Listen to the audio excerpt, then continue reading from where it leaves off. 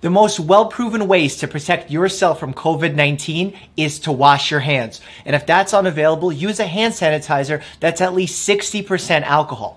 Second, avoid touching your face because all the viruses and bacteria live on your fingertips and that's how they enter your body. And the final one is to disinfect all your shared workspaces. If you're going to be using a public computer, wipe it down first. First things first, you don't want to shake hands. Do a fist bump or elbow bump to say what's up. Second, if you're going to be touching commonly touched surfaces like elevator buttons or doors, use your elbow or hip instead. And finally, follow proper cough or sneeze etiquette. Do it into a tissue that you can dispose of or into your elbow. Tap.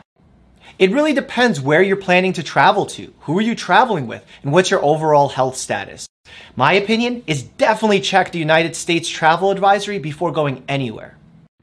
Following basic hand hygiene is really important at concerts, washing your hands, not touching your face, and if you see someone coughing or sneezing, you should keep your distance for them at least 6 feet if possible. Also, don't be surprised if your concert or mass gathering gets canceled because of COVID-19. Washing your hands is the most effective way to disinfect them during an outbreak like COVID-19. However, if that's not an option, using a hand sanitizer with at least 60% alcohol content is second.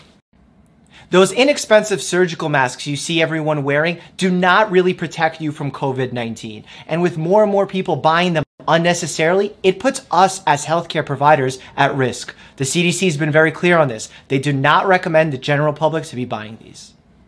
COVID-19 is certainly a dangerous illness, but even more so for those over the age of 60 or for those who have serious chronic medical conditions. If your parents or grandparents fall into either of those categories, the CDC does encourage them to stay home as much as possible. They should be following proper hand and face hygiene and stay up to date with recent information.